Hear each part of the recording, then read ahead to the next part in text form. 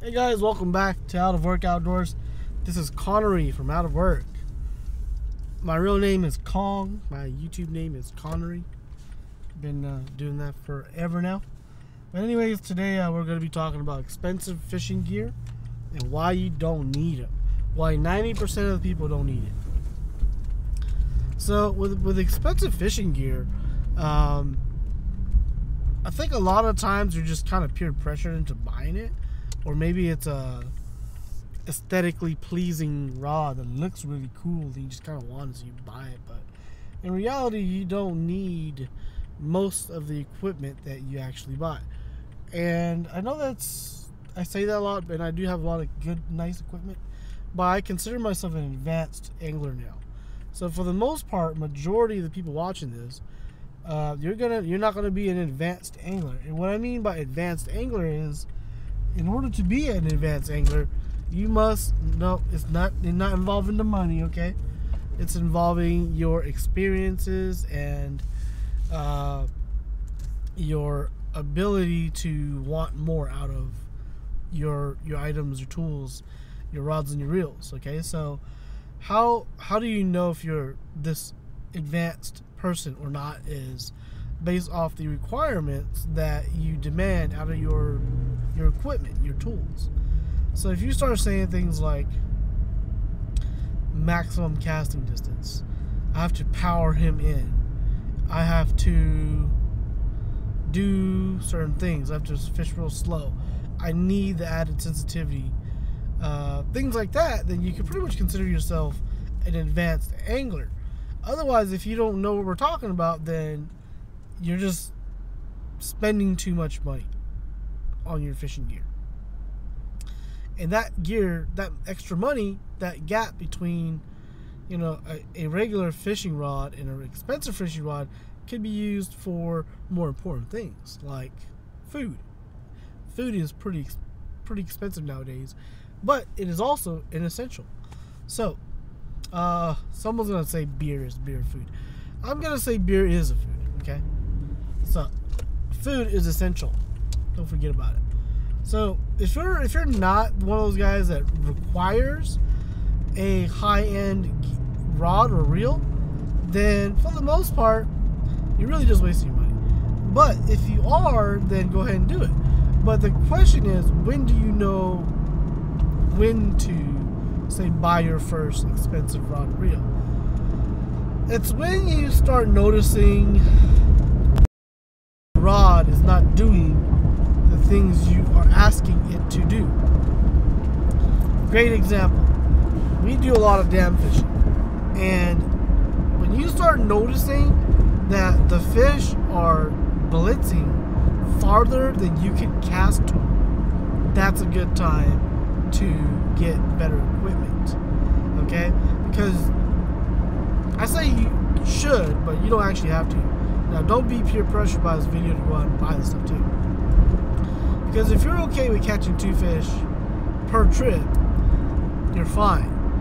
But if you're not okay with that, you want to limit out every time, you probably should invest in some better equipment. Okay?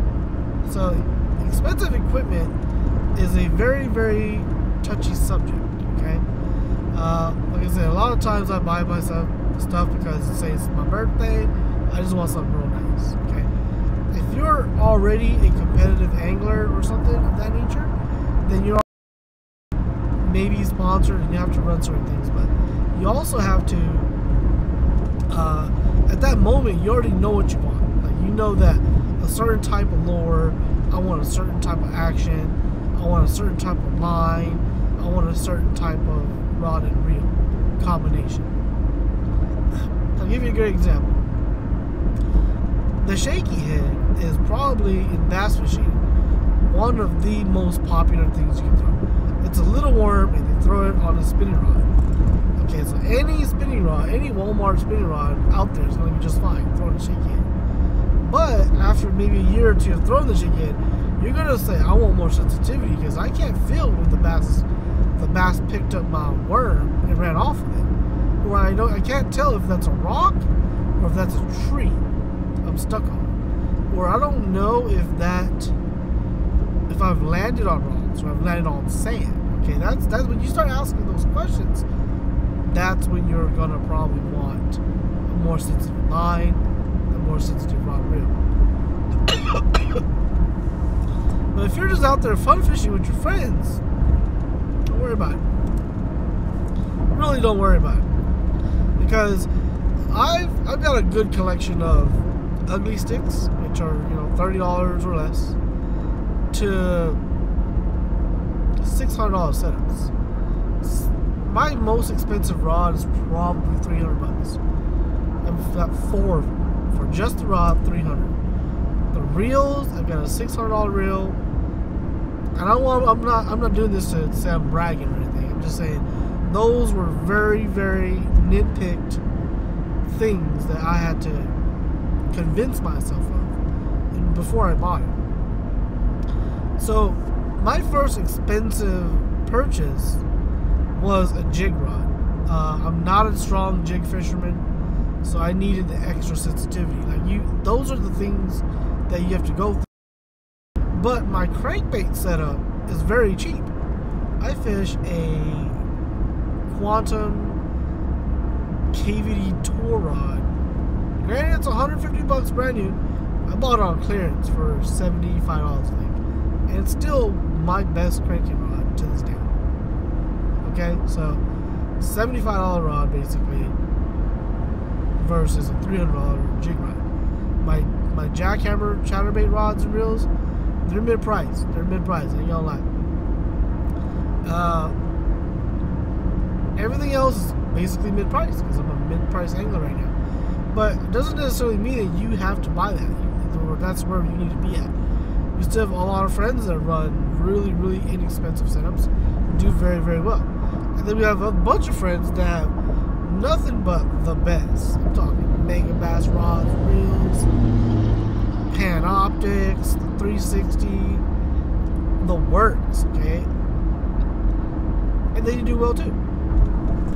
So it pretty much boils down to confidence in what you're doing. If it's your day to win, it's your day to win. If you just want to go have fun, then spend the money on food and maybe drinks, and don't worry about the rod and reel too much, okay? Because depending on where you're from, that is where I would feel you may need to make a decision on where you want to spend your money. And if you spend too much money on a rod that you hardly ever use, then you're going to be like, I bought that rod for X amount and we used it twice last year. Versus if you spend the money on the rod that you actually need, right? You might say, I spent $300 on that rod, but it was worth every penny because I use it every time I go out. Things like that, then definitely go for it. Like I said, this topic can go forever. Expensive gear. When do you need it? When you don't need it. For the most part, it's when you make the jump from I'm just here to have fun to I need. When you start saying you need, that's when you should buy the more expensive gear. If you're just I'm just here to have fun, then don't worry about it too much. You're gonna be just fine.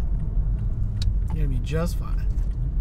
So let me know what you guys think of that topic. Let me know of what other things you guys might want to hear about, and we'll get the ball rolling.